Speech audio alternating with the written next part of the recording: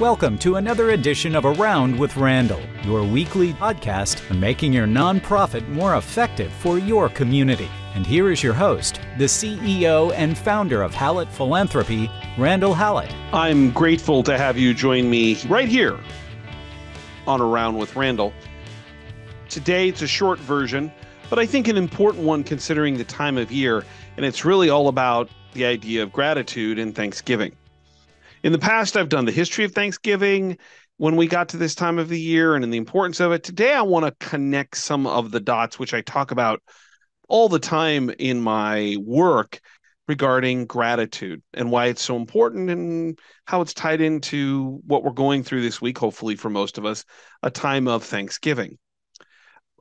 Gratitude has so many positive effects. The ability to look at one's life and realize what are the good fortunes within it. Number one, it affirms the things that one receives, that it takes an inventory or stock of things that are important. At the same time, it also gives you a chance to reflect and realize those people, experiences that allowed you to get to wherever you're at with that gratitude. Maybe it's large S, i.e., the love of a spouse or a parent or a significant other. Maybe it's just in the tactical moment of someone that was nice enough to let you get that parking spot when the two of you showed up there at the same time. Gratitude doesn't have to be overwhelming. It just has to be a realization of the good fortunes of life. But I think the thing that we're seeing more and more of, and particularly for that of what we deal in healthcare, is that gratitude has healing and healthy principles. When we practice gratitude, when we think about the great functions and opportunities of our own life, the good things that have happened, or when we express gratitude and have it received to someone else, it has mental, physical, emotional, spiritual, health-related benefits. If you're more grateful, living a more gratitude-based life, if you're spending time, which we'll get to in a moment, maybe how to do that, just real simple, easy, because if it's more complex, I'm not going to do it, so you're probably not going to do it, is really about what we get out of it. And what we get out of it is, number one, is that we have better relationships. That we know in terms of psychological and relational studies that when we practice gratitude, we have deeper and more meaningful relationships with those that are both professional and personal. We actually can see, and it's been proven, that when we express or when we practice gratitude, express it, have it received, it reduces aggression, which societally would be a good thing for everybody, to be candid. We get better sleep when we practice gratitude. It improves our self-esteem. I think about my favorite psychiatrist, Abraham Maslow, and the hierarchy of needs. The self-actualization in some way requires the ability to build self-esteem to get to self-actualization. Do you believe in yourself? And do you know who you are and how you can improve or be a better person? It also it helps with our mental health, which is really important right now. I think that the challenges of mental health for kids who probably weren't in school enough, to adults who were challenged with the pandemic or financial concerns or things of that nature, mental health is becoming more discussed, and thank goodness, conversation for many people. Gratitude can help us with our mental health to be more aware of the good things in life and that life may not be as bad. And for those, struggling with a lot of challenges, it gives them a sense to kind of level set. It has direct health benefits. When we express gratitude, when we practice gratitude, when we realize and express the idea of Thanksgiving, we have lower blood pressure. We have kind of a lessening of or prevention affecting or positively affecting overeating. And particularly this weekend, on Thanksgiving weekend, I plan on practicing as much gratitude as possible, so I'll eat a little less. It provides us wanting to do more exercise. I certainly notice I walk more when I'm grateful. It has healing principles and health principles on our heart and cardiac function. It lowers the need for pain medication. It increases our pain tolerance, maybe is a better way to say that. It strengthens our immunity. It lowers our blood glucose levels.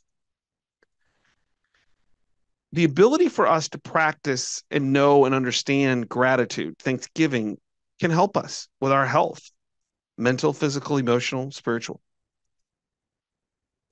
Why does it work this way?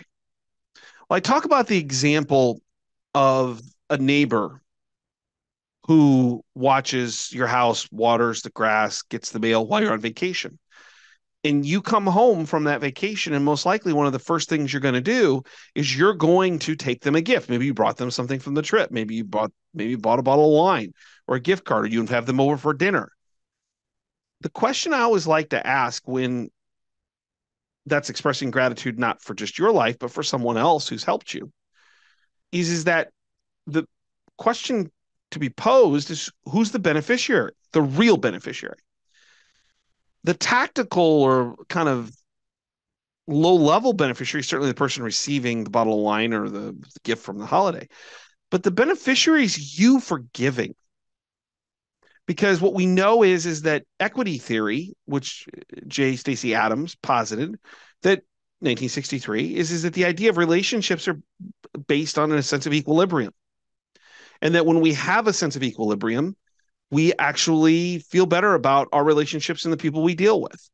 But here's the crazy thing. I've come to appreciate, as I've thought about gratitude an awful lot in my, certainly the last 10 years, but throughout my career, is that it's tough to have gratitude with the neighbor unless you start with the gratitude in your own life.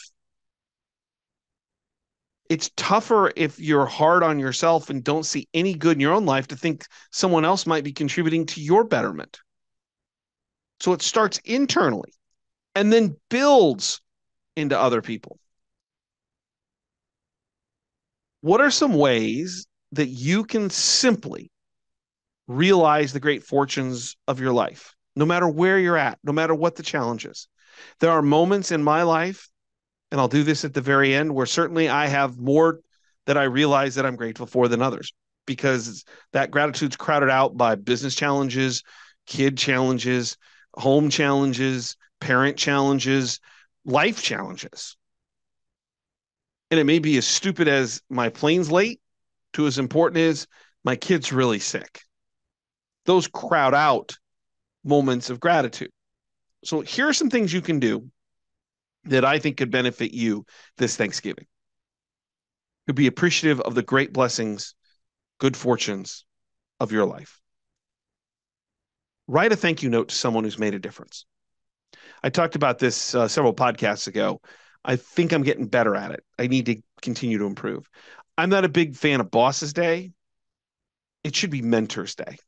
Who are the people that have made a difference for you, personally and professionally, mentored you personally from a growth opportunity, professionally in your career? Write them a note and say, may seem out of the blue, but I was thinking about you and I'm grateful to you.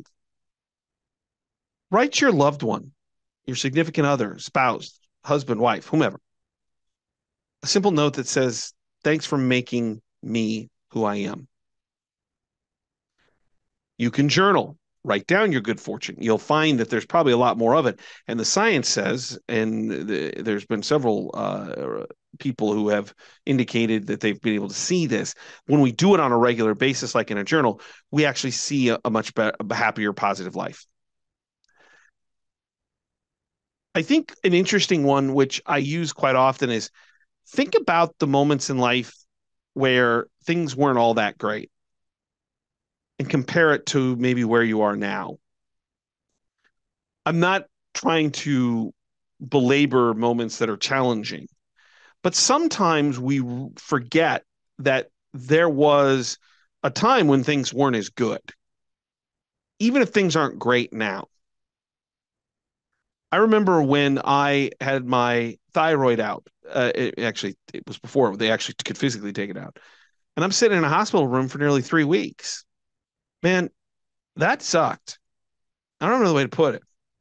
And because of a whole lot of complications, because they couldn't figure out what a whole lot of things nobody cares about. But it gave me a chance to reflect on kind of a midlife point to say, do I like who I am? Do I like what I stand for? Do I like being a husband, a father, a business professional? Could I do things differently?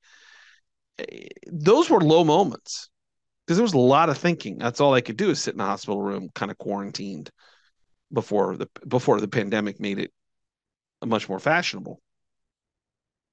I consider those moments and I look at what I got now and I'm like, man, I got challenges, but I ain't got those.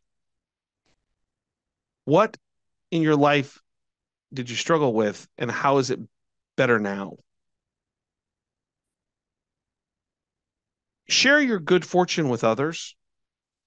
At the dinner table every night, when I say the prayer, I talk about the fact that we are blessed as a family and the responsibilities of the gifts that we're so lucky to have aren't ours to keep, but ours to share. Sometimes that's talking about the good gratitude and fortunes of our life. Sometimes it's actually doing something. So keep in mind, sharing is power for you. Lastly, I want you, if possible, to take 2 minutes, 4 minutes, 5 minutes, sitting in the car in the parking lot, sitting at home in a quiet moment.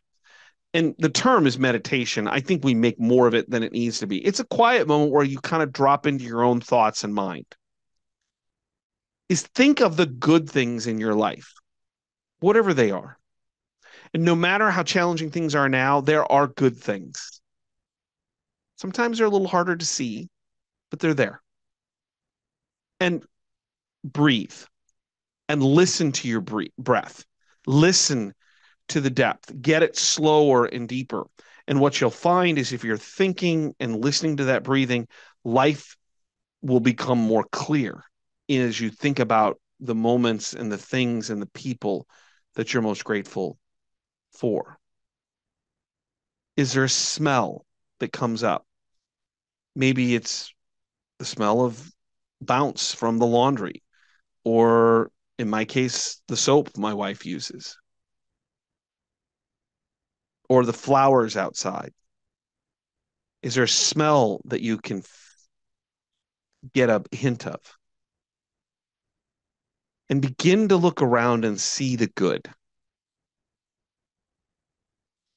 In the spirit of this, when I meditate, which I'm not going to do here on the podcast because it would be incredibly boring, I'm grateful for my health, for my wife, and our relationship, and how I just would rather be at home than anywhere else in the world.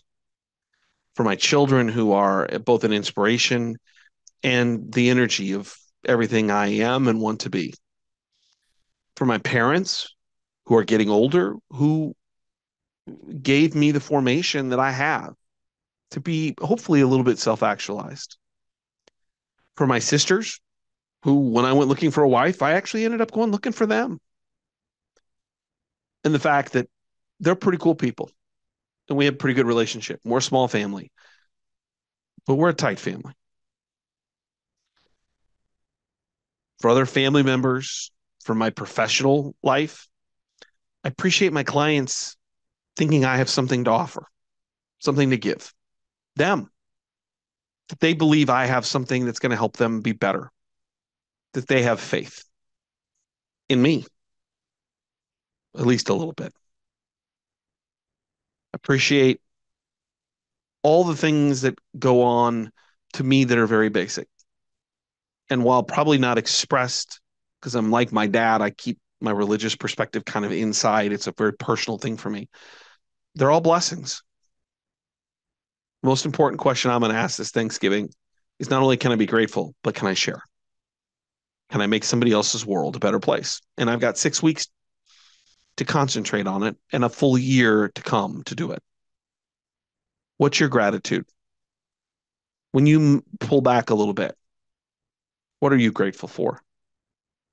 And that is the best Thanksgiving wish I can give to you, that you see it, feel it, know it, and appreciate it, whatever those graces are. And if you can, then I say happy Thanksgiving to you.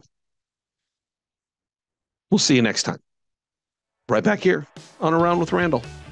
Don't forget, make it a gratitude Great day.